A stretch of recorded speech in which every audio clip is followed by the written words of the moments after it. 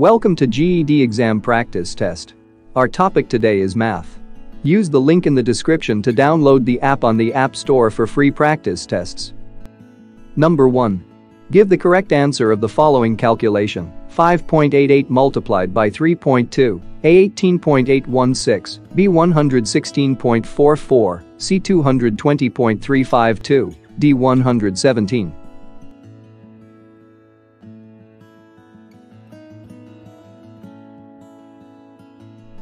The correct answer is A 18.816. Explanation.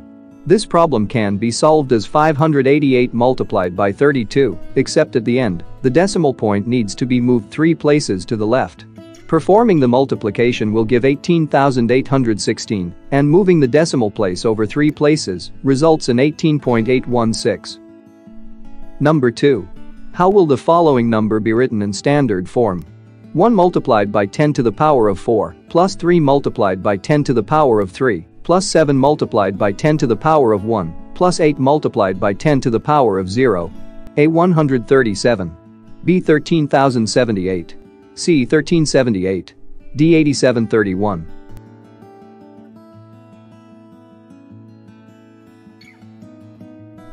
The correct answer is B 13,078. Explanation. The power of 10 by which a digit is multiplied corresponds with the number of zeros following the digit when expressing its value in standard. Therefore, the expression equals 10,000 plus 3,000 plus 70 plus 8, giving the final result of 13,078. Number 3. What is the value of the expression 7 squared minus 3 multiplied by the sum of 4 and 2, then plus 15 divided by 5? A 12.2. B 40.2. C 34. D 58.2.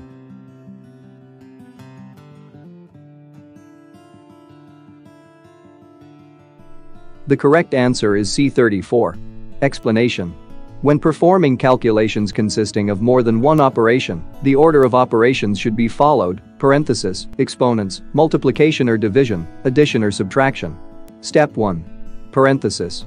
The 4 plus 2 inside the parenthesis is equal to 6. Step 2. Exponents.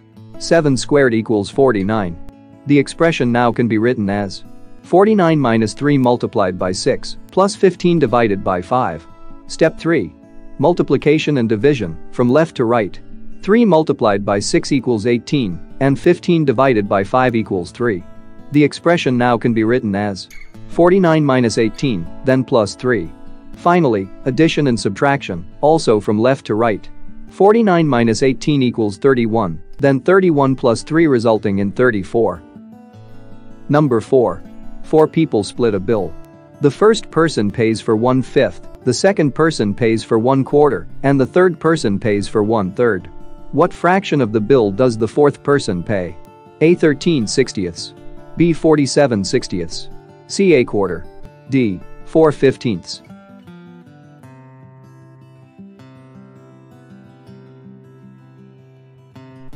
The correct answer is A 13/60ths.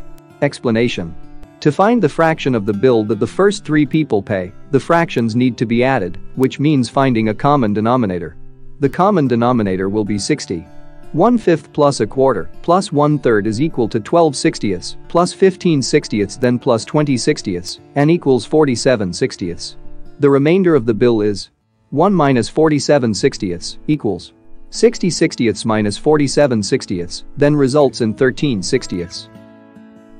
Number 5. A student gets an 85% on a test with 20 questions. How many answers did the student solve correctly? A 15. B 16. C 17. D 18.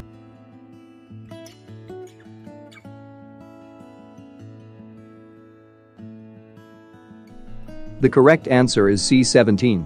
Explanation. 85% of a number means multiplying that number by 0.85. So, 20 multiplied by 0.85 equals 20 multiplied by 8500th, which can be simplified to 20 multiplied by 17/20ths. The final result is 17. Number 6. What is 420 divided by 98 rounded to the nearest integer? A 3. B 4. C 5.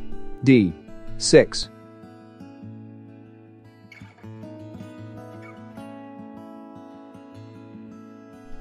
The correct answer is B. 4. Explanation. Dividing by 98 can be approximated by dividing by 100, which would mean shifting the decimal point of the numerator to the left by 2. The result is 4.2, and it can be rounded to 4. Number 7. If Danny takes 48 minutes to walk 3 miles, how long should it take him to walk 5 miles maintaining the same speed? A. 32 minutes. B. 64 minutes. C. 80 minutes. D. 96 minutes.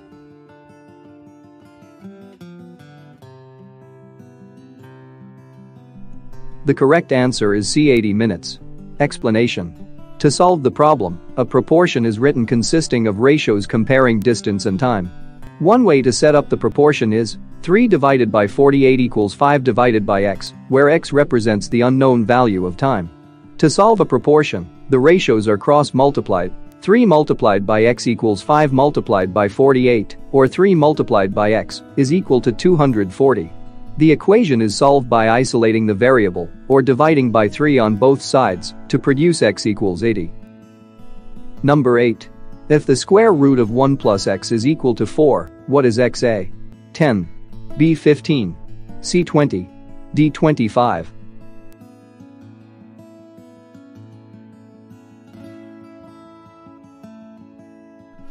The correct answer is B. 15. Explanation. Start by squaring both sides to get 1 plus x equals 16. Then subtract 1 from both sides to get x equals 15. Number 9. What is the simplified quotient of the following expression? 5 times x cubed divided by 3 times x squared multiplied by y, then divided by the fraction 25 divided by 3 times y to the power of 9. A. 125 times x divided by 9 times y to the power of 10. B. X divided by 5 times y to the power of 8. C. 5 divided by x times y to the power of 8. D. X times y to the power of 8 divided by 5.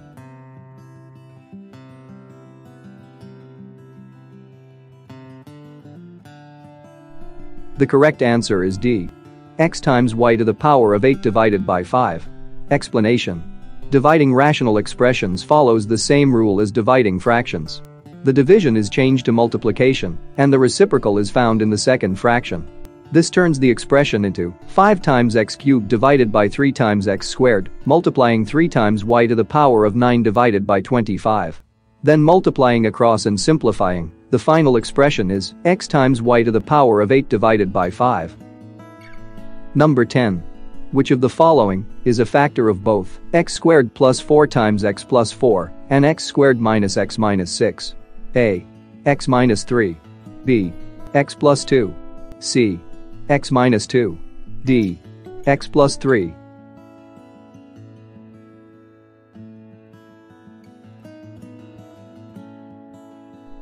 The correct answer is B. X plus 2. Explanation.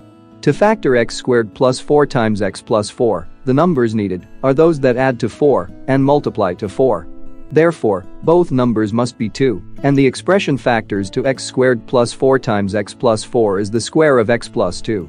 Similarly, the expression factors to x squared minus x minus 6 is x minus 3 multiplied by x plus 2, so that they have x plus 2 in common. Thanks for watching. Don't forget to like, share and subscribe to our channel for updated videos every week.